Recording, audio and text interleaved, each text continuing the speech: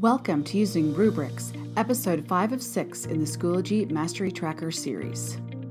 In this episode, you will learn how to align standards, objectives, or competencies to rubrics for inclusion in the Mastery Tracker. It is important to understand that not all assignments are appropriate to include in Mastery Tracking. Some considerations may be the amount of student independence and the number of scaffolds used. There are two ways to create or use rubrics for assignments aligned to objectives. The first is a quick rubric, based on the objectives aligned with assignments. The second is using a pre-created district rubric available in group resources. To begin, go to schoology.dpsk12.org and choose the desired course. Select Add Materials and add an assignment. Create an assignment. For more information on how to create assignments, refer to the Schoology Gradebook resources in Schoology 101. As you are creating the assignment, select the Add Learning Objective bullseye. Choose the standard or standards you will be tracking with this assignment. Select Add Learning Objectives. Next, click the drop-down for Scale/Rubric. Select Create New. This will automatically create a quick rubric for the selected standards. Name the rubric appropriately. You can name it for the assignment or for the standards included. Once created, this rubric will be available on the Scale/Rubric drop-down and can be used on multiple assignments. You can use the rubric as created or add more specific information in the cells to provide better, actionable feedback to students. When you are satisfied with your rubric, select Create in the rubric and on the assignment. Visit the gradebook or submit an assignment to grade your new rubric-aligned assignment.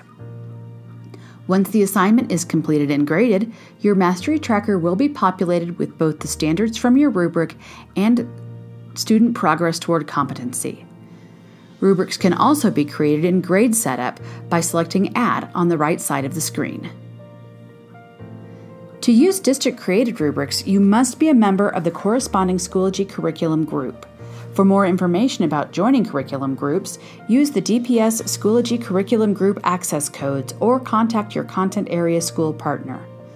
Once you have joined the group, you will have access to district-created resources, including rubrics. To use these rubrics, they must first be added to your course. Begin by navigating to Resources and selecting Group. Locate the appropriate curriculum group from the group resource list and select. Navigate to where the rubrics are kept. If the rubric has the 4-square logo, it can be added directly to a course by clicking the gear icon, selecting Add to Course, choosing the desired location or locations, and selecting Add. Once this step is complete, navigate back to the course and follow the steps for creating an assignment. The rubric you added will appear in the Scale/drop-down menu.